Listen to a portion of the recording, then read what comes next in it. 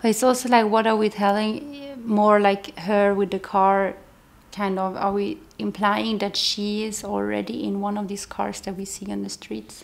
No, And exactly, not at all. I mean, that's the thing, is that the main thing is just like she's in her head, like we're sort of like going into the shot starts with her in her head, kind of, and then you're kind of pushing that noise away in her head.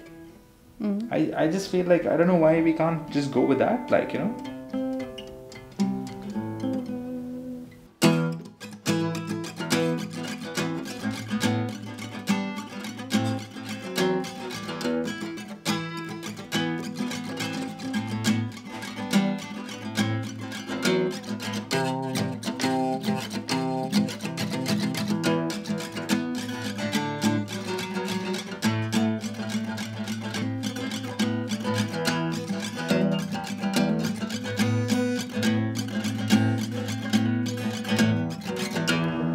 Cut. Sorry. Yeah. Why are we making film? Why are we making this film? Maybe one of the things that I think was kind of interesting was the idea of, we met and we were having a lot of conversations about like what kinds of writing that we wanted to do, and maybe something about the fact that this story was not any one person's story. Like, it was, of course, a little bit of you having done global studies, like you put in the hours, you went and did your master's in global studies in preparation for this movie. Totally. But like, it was a bit of that, but it was also like bits and pieces of like a story that I had written a little bit, and that gave you an idea. So it was that ping pong of like an idea that I had, then you built on that idea, and then I put a little bit into it, and maybe that's why we kind of slowly got invested in this story. Like, we have the relative subjects that's like pointing towards her. Like, you see these leaves are like pointing towards her. When you go closer and closer, like you get to see, like, you know, like you get to reveal the subject closer and closer. It will be a part of the subject, but then it shouldn't overpower, like her, it shouldn't cover her face and overpower the whole thing.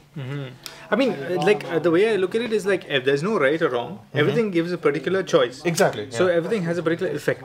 Having her hiding behind the bush gives the feeling of like she's in her element, hiding there, and the camera is sort of looking at her in her element, kind of thing. So here now you should move the plant back. So now nothing is really blocking her face. So in one sense, I feel like, yeah, sure, it's still a pretty shot, but it's a slightly different thing of like, rather than her hiding behind the bushes. Now she's no longer hiding in the bushes. The bushes is just like it's a thing.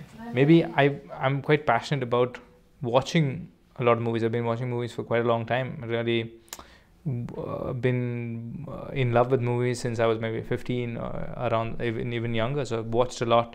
I had a lot of movies that I really looked up to and stuff, and their style and writing, and through looking at them, I really felt like that must have been an amazing process of working with different ideas, because you have a script itself, and just writing a script I thought was amazing, but then bringing that script to life is like another hat that you have to wear. And then I've done a little bit of acting as well, and some work there, and then I felt like, oh, okay, that's its own very distinct hat as well. So I think it was exciting in that sense of like collaboration, to like, okay, there's so many different expertise and so many different things that you have to know a little bit about, and a little bit of the constraints of each of the things. Like, for example, technique as well, but logistics. I mean, so much of the film is like logistics and planning and just organization and problem solving. And like, you have this idea, but then you have to make compromises. And I think that's also a learning process that's been a bit new to me, and I suppose both of us, that you have this idea of,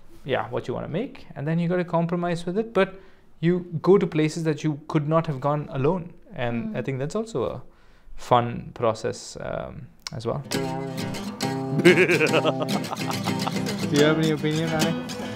As a producer, I must say we're running out of time. Are you ready? Would you like to explain what exactly we're doing? I think you're ready. Marketing. Marketing. We're doing marketing.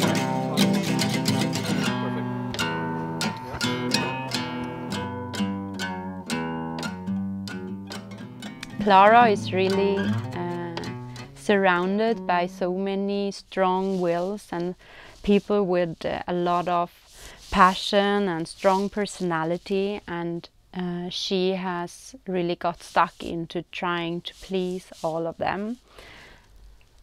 When Clara is alone, she has a hard time knowing what she wants, because she's usually so focused on the other people around her that she hasn't really learned to discover who she actually is and what her opinions are and her needs and emotions. And yeah, when she's faced with decisions, she can really get stuck in decision anxiety. Yeah, because she goes A people pleaser may seem like a really, just a kind person who's there for others and like very harmless. But if you try to really understand a people pleaser, you realize that it's actually quite complex. And we find it interesting to make the people pleaser the main character of this story, because they're not usually the ones who are in the spotlight.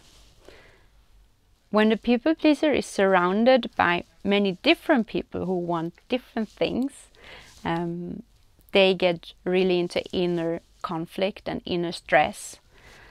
And they would try to mediate and create harmony in the group, because fundamentally they are really scared of conflict. Camera. Camera 3 rolling. Scene 9, slate 2, take 5. Refocusing. Kommer vi. 9, slate 1, take 2. Action. Yeah, neither of us have worked with people who are trying to be professional actors before this. I guess, I mean, in some sense, you have had a little bit of experience with people who are trying or coming, at least in school, acting school and stuff, right? Like in the last film that you worked on. So maybe a bit of experience. How was that like? Yeah, I think that what is my feeling that people maybe think that acting, like if someone hasn't acted before, some people think that acting is a bit more glamorous than it really is. So you can feel that when someone has the experience of being an actor, that they are a little bit more prepared for that. It's hard work and it's a lot of waiting for everything to be ready. And then you have to do it directly, like you have to get into the feeling. Like I respect that so much. I think it's so hard to do that. Yeah, for sure. And so I think that's maybe something that people are more prepared to when they have more experience acting, and more also maybe a personal motivation of doing it, like seeing a meaning in it itself. Like they're not doing it for you, they do it because they want to do that. I mean, this I found. I mean, I love it. Isn't it great?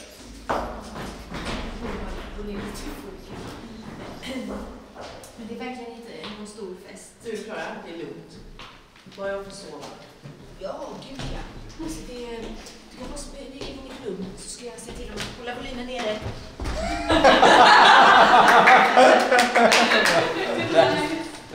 For this project, I think it has been really good to work together, and we have learned so much from each other. And we've become really good friends as well, me and Nikhil, and we are really helping each other to grow. We had a lot of fun. We helped each other to remain like motivated. If you know that there's someone else who's also waiting for your part, to do your part, that also helps you to kind of stick to the project.